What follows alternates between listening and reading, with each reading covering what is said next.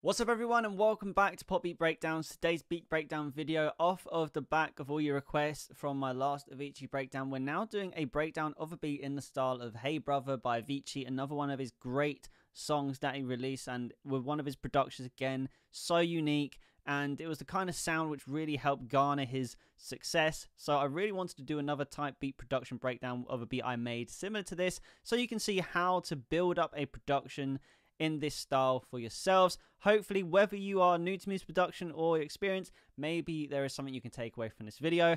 And as always, I will leave a link below for any plugins I use in this video if you want to get hands on them for yourself. Without further ado though guys, like and subscribe if you are new to the channel especially, and let's deep dive into this production. So what we've got in front of me right here is the production. Let's just firstly take a moment to have a listen to what it is we're going to be breaking down today.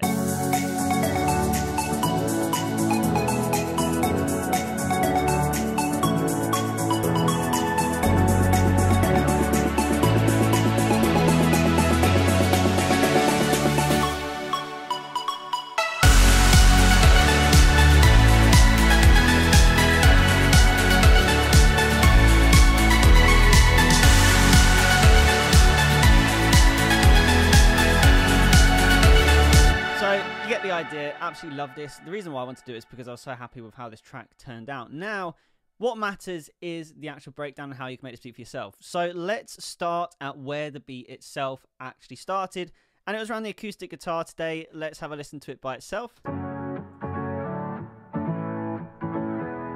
Now, this was actually a sample that I put in. Right now, you're hearing a what is like a high pass filter. So automation is something that is used a lot in these sorts of tracks, and we have a high pass filter, a high cut, sorry, using the wrong terminology, high cut filter to kind of add some variation from the pre-chorus. When we actually listen to the track in the chorus, you will hear that this is what it sounds like without this high cut filter. But the amazing thing about automation is you can do stuff like this. And it's very easy to do. All you have to do is make sure you've got a channel EQ opened in the track you want to do this to. Go to automation, go to your channel EQ, and then firstly you want to turn on the high cut. Make sure this is on, not off, otherwise it won't work. And then when you go to your high cut frequency, which you can see is just above it, you can then automate it to create these sorts of little sweeps, which is really cool. So that's how you do that. So it's pretty self-explanatory. The only things I've really done is I've had a chroma verb for just a little bit more space in the guitar, and then a stereo delay again just to create a little bit of movement. I didn't want it to be completely dry, so that's all we've really done of that. And that's the guitar in itself. As you can see, it loops. This is a 4-chord song. You don't need to overcomplicate the chords at all. So the next thing I thought I wanted to build next was the drums. Now, we've got quite an extensive percussion section, as you would imagine for this type of song. So let's just play everything together so we can get a full earful of the production.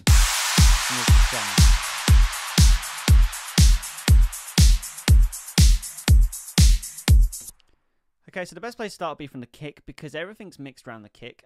So the kick today, we are using Contact, and we're using the Prism Retro Pop, and it's one of the presets, I don't want to touch anything, guys, but I think it was the anti-drop preset, and just to turn up the compression a little bit on here. But this is a Native Instruments plugin, by the way. Love this. Got it recently. Got some really cool sounding kicks in there.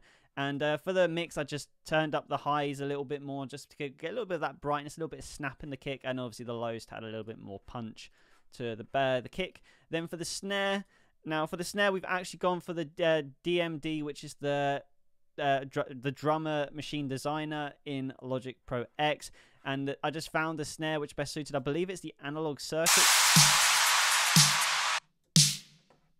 So that's the analog circuit snare. Oh yeah, there it is. So yeah, so we've got a very simple kick and snare pattern at the start. Now, as you know, on this channel, if you watch regularly, I do like to go into Splice for samples, because there's nothing wrong with using samples. And because it's 120, I was intrigued to know if I could find any hi-hats. And I found this really cool disco house hi-hat sample, which I wanted to use. And the one thing I have done is I put a sample delay on, and I sample it to the right, meaning there's a bias in the left. But it creates this really nice stereo spread in the hi-hats, so they move out to the sides of the mix. This can really help with the actual production of the drums and where it is from a stereo point of view. So that's something really good to keep in mind. Then we do have some other things I added from Splice. So we got this don't leave sweep, which is basically just white noise going down. Then as for development in the verses, we do have this as well. Just a little shaker. I didn't actually want to include it throughout the whole track because, again, I like to take stuff out and add stuff in at certain points just to add a little bit of development. Then also we got some claps as well. Again, Splice. They sound more like clicks, to be honest. Now, for mixing this, we have added just the chorus, as I've done to most of the percussion. What the chorus does, if you have 100% mix, 100% intensity, and it's 0.033 hertz, it pushes basically the whole signal out to the sides of the mix, making it stereo. So it's a very good way of making something mono stereo. And as long as you keep it at 0.33, you won't have any of that modulation artifact in there. So it's a really good way to create a stereo spread on something. So, in essence, this is basically the drums. We do have a reverse version of the sweep as well. If you ever want to reverse anything, you just hit Alt, Shift, and R, and that will reverse the signal. And then also we got this little build here. Again, I found this in Splice. Splice really did me some favors today in the production. I'm not going to lie and say that I made them myself, but that's the beauty of Splice. It's a really good resource to have, and I use Splice a lot for my drums. So if you're watching this and you thought if it's something you should get into, definitely I do recommend Splice for drums. You've got a crash as well. Now, just for the crash, I've just added a ROM reverb, which is Native Instruments reverb. Again, the chorus spreading out to sides of the mix, and the channel EQ, just a little bit of a lift in the highs, just to add that air. I love crashes to have that air because when they hit, it means it kind of refreshes the production, especially in the chorus when you've got a whole new section coming in. So that's why I've done that.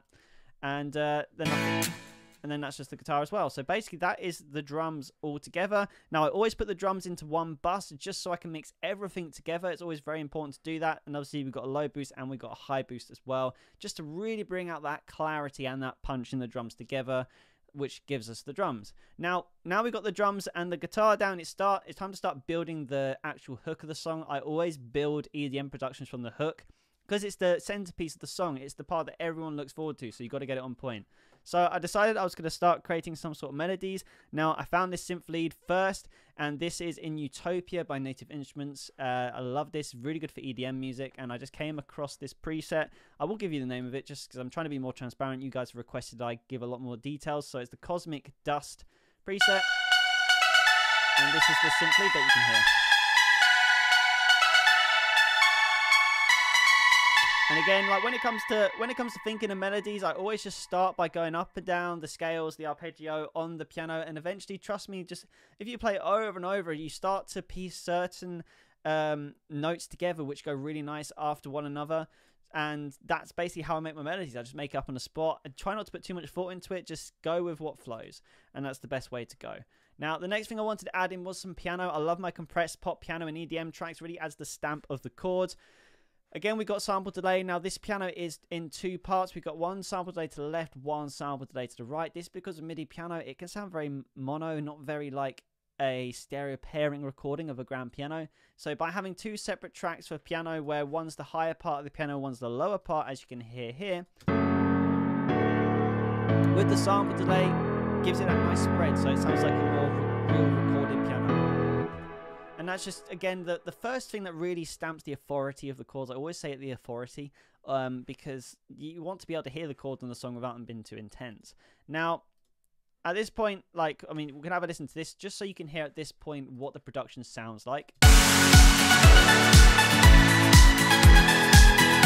You can hear there's still a lot missing. There's a big gap in the production that we needed to fill. So the first thing I did was I added another element to the synth lead. So this is what we had so far. And I added this in. Now, for two reasons. Firstly, this takes over the synth melody in the pre-chorus, which is this section here.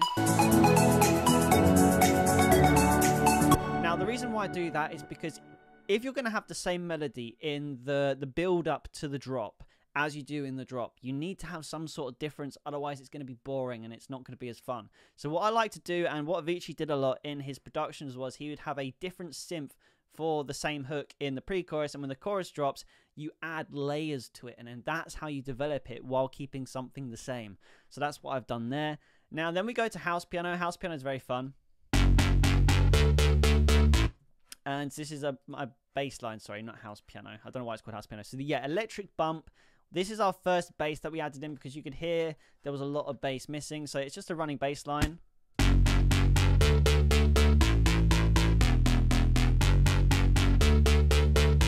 Very simple, you know, just following the route. And I layered that with some deep 808 bass to add a little bit of sub. Now, the deep 808 bass, this is my favorite thing, by the way, to add to production at the moment. It's the deep 808 bass. Yeah, I've given it a 5-star just so I remember where it is. It's an Alchemy Logic preset. The only thing I do is I turn the attack to 20% because without the attack, you get this really horrible stab at the start of the 808, and I don't like that. I like to use this for sub, and it works really well. And then the last thing I added is the 70s classic synth bass, which again is another Alchemy sound. And it adds this really nice kind of like retro sound. Now you can hear this little throb that's happening. This is actually a sidechain compressor that we got on here. Now I sidechained it to the kick, which you see, and it's so easy to do, by the way, sidechaining. So I've got an instrument here. You click on kick, so make sure you got your tracks labeled so you know which one's the kick. And as soon as you put it sidechained here, whenever the kick plays, it triggers the compressor, as you can see here, creating this nice little throb. Very, very common in these types of productions. It helps add a little bit of bounce to the track as well. So all the bass together, basically it's just 3 different components. And that's the whole low end of this production sorted. So now we get on to the massive saws. So this is one of my favorite things, again, to add to these kinds of productions. Now the massive saws, this is just the ES2. It is a preset, which is, you can find here. It's the, where is it? I'm going to find it for you. So in the classics, massive saws, there it is. Now I turn the attack all the way down to sustain all the way up. And that's where you get this really nice sustained saw synth. And again, we have the compressor on as well, side chained to the kick to create that really nice throbbing sound. So both together adds just so much more to the mix. So if we first listen without it and with it, you'll see the difference.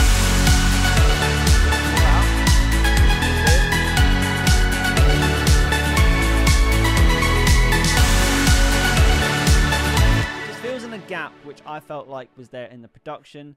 And then lastly, we just need the ear candy, that final piece of resistance, as you could say, the Airways pad. Now for the Airways pad, again, like, I love using this. It's a Logic stock pad, but it always works really well for me. And it just sounds like this. No change at all, just again that chorus effect spread out to the side of the mix. And then this is the production as a whole. Now, for mastering, this is a really interesting thing that I wanted to talk about. So there's a lot of different mastering plugins out there, and I've been using loads of different ones. We're trying to figure out which one's best. In the previous video, I was using the Abbey Road GT mastering chain by Waves Audio. Today, I used the CLA Mixdown because I wanted to see what this was like as a mastering plugin. Now, again, link is below in the comment section description if you want to check this plugin out for yourself. But this is by far my favorite mastering plugin that I've used by Waves, just because of what it's done to the production. Now, I'm going to tell you through what I've done, but firstly, just listen to the difference here. So I'm going to turn it off at the output. So this is the production. And I'm going to turn it on.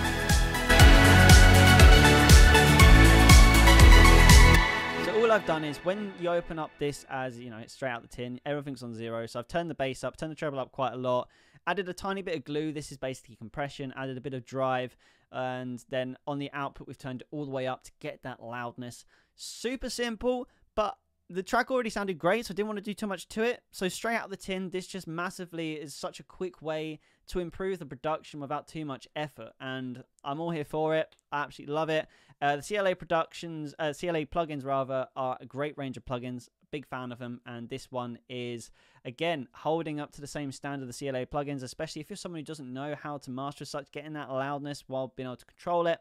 This is a great plugin, and I really like it, so I couldn't recommend it enough. So again, I'll leave a link below if you want to check it out for yourself. But guys, that is it. That is the production. Let's just give it one last quick listen.